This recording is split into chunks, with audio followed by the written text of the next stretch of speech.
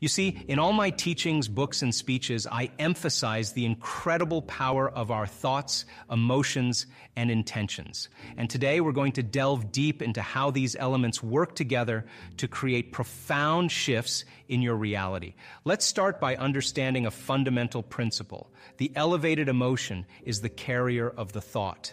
This means that our emotions are not just fleeting feelings. They are energetic frequencies that carry information.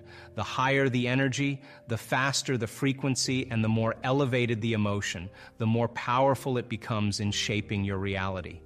Imagine your emotions as a laser and your intention as the target. When you combine a clear intention with an elevated emotion, it's like focusing that laser beam with pinpoint accuracy. This coherent signature has the potential to create incredible changes in your life.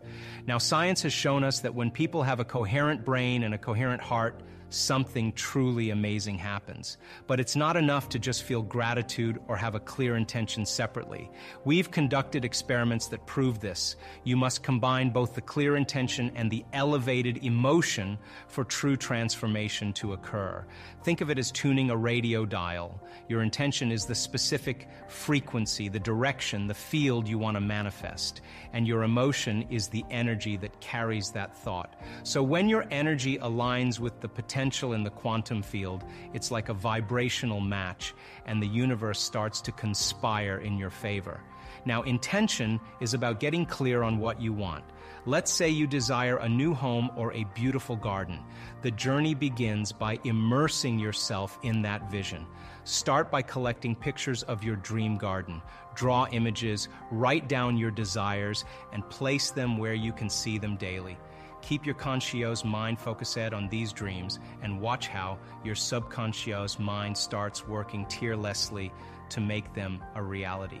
Patience is key here. Impatience implies doubt, and we must believe that our dreams will come true.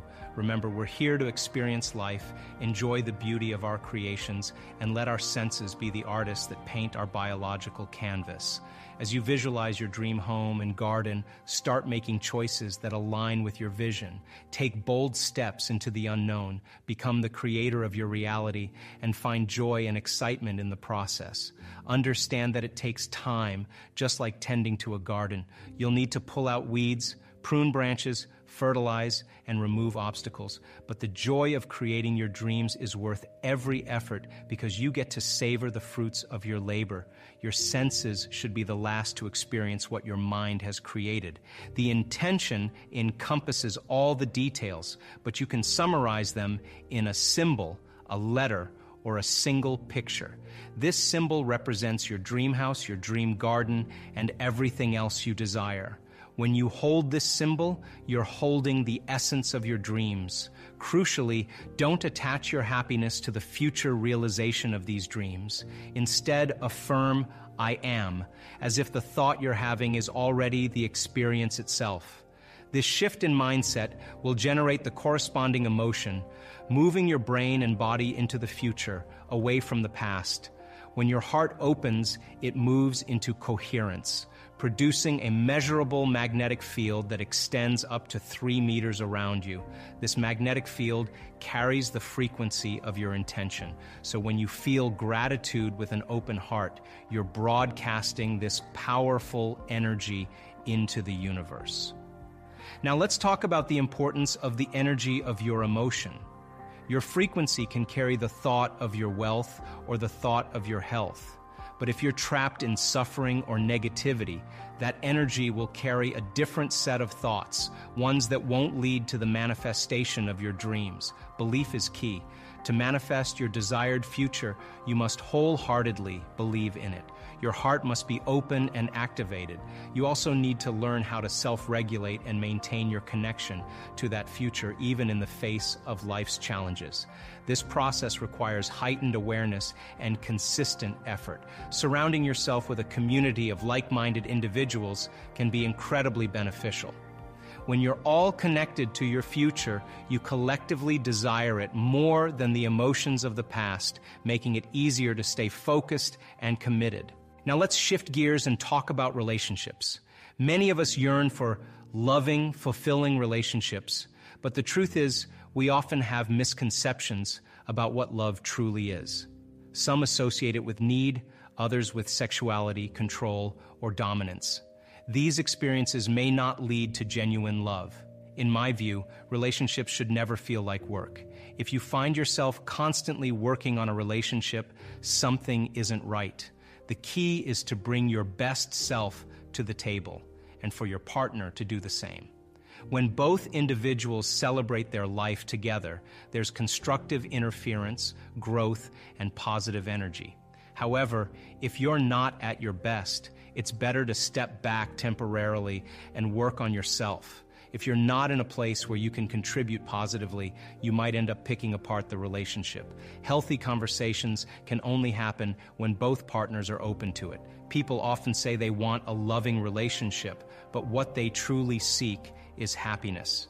This is where the connection between thoughts, feelings, and reality comes into play. As I often teach, thoughts are like the electrical charge in the quantum field, and feelings are the magnetic charge. Together, they create an electromagnetic signature that influences every atom in your life. Your thoughts send out a signal, while your feelings act as a magnetic field that draws events back to you. Here's the catch. If you're not in a state of love, either for yourself or life in general, you won't be able to create a magnetic field to attract a loving relationship. If you blame external circumstances or people for your negative emotions, you're essentially giving up your power. Anything that controls how you feel and think makes you a victim. Most people unconsciously react to external conditions with emotions derived from stress hormones. These emotions create a sense of separation from our dreams and heighten our sensitivity to perceived threats. But to manifest a loving relationship, you need to shift from these survival emotions to elevated ones. You might say, I can't open my heart, I can't feel love. But what have you been practicing? Whatever you consistently feel becomes your default state, even if it's guilt or anger. You might not even recognize it as such because it feels like you. The stronger the negative emotions you experience in response to life's challenges, the more they alter your internal state. You become fixated on external causes, and this heightened awareness of threats triggers your body's emergency mode.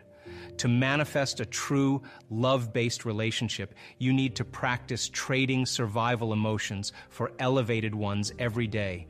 You must learn to open your heart and move out of the survival state. You see, people often think that they want a loving relationship, but what they're truly seeking is happiness. To create that love in your life, you need to focus on diminishing your emotional reactions to people and circumstances. You must live in a state of love and positivity. Thoughts and feelings are intimately connected. Your thoughts send out signals, and your feelings create a magnetic field that attracts corresponding events. If you're not feeling love or joy, you won't be able to draw a loving relationship into your life. Your thoughts are the electrical charge, and your feelings are the magnetic charge. Together, they shape your life. Don't be a victim to external circumstances or negative emotions. Instead, practice opening your heart, cultivating love, and watch as your reality transforms.